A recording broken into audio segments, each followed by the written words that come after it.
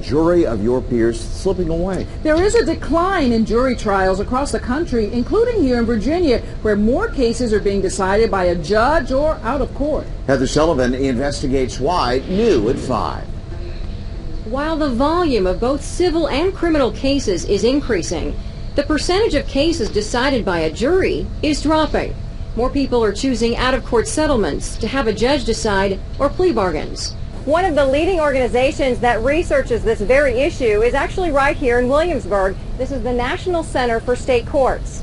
People are somewhat adverse to the risk of the uncertainty of the trial.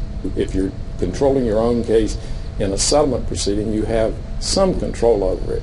Vice President Robert Baldwin says they found jury trials dropping in 15 states they studied. And data from the Virginia Supreme Court shows jury trials in circuit civil cases went from 1.5% in 1991 to 0.6% last year. Jury trials in circuit criminal court went from 3.9% to 1.6%. It's due, number one, the cost of jury trials. They are very expensive for both sides.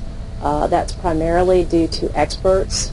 Some legal experts worry it's eroding public participation in the court system, which was designed to keep court open and ensure government-paid judges weren't making all the decisions. You lose the public accountability. Sometimes when someone has committed a wrong, even on the civil side, a corporation, a government, or whomever, and they're brought to task in a public trial, that has a beneficial effect. But trial lawyer Stephanie Grana says out-of-court arbitration and mediation give both parties more control over the outcome. And ironically, despite decreasing jury trials, judge vacancies are making it harder to get a trial date.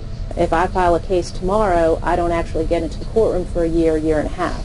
And so if my client wants resolution, sometimes a settlement would be the more appropriate way to go. Experts seem to agree that jury trials are necessary for democracy, but perhaps need to be made more affordable and accessible to those who need them. Heather Sullivan, NBC 12 News.